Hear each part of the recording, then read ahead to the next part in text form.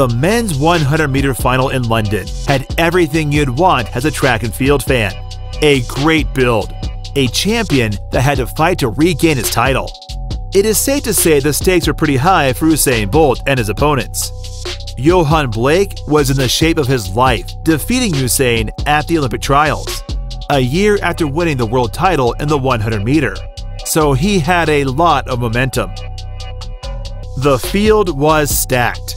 Asafa Powell was also there, dropping 9.8 before the games. Therefore, the time to win had to be special. And indeed, that's what we got. Usain stormed to a 9.63 seconds, the fastest time in Olympic history to take the gold. Winning that race was a massive achievement. This race was so big that on top of a full stadium, 34 million people tuned into NBC and another 19 million on the BBC One, not to mention the millions from other networks around the world on that day.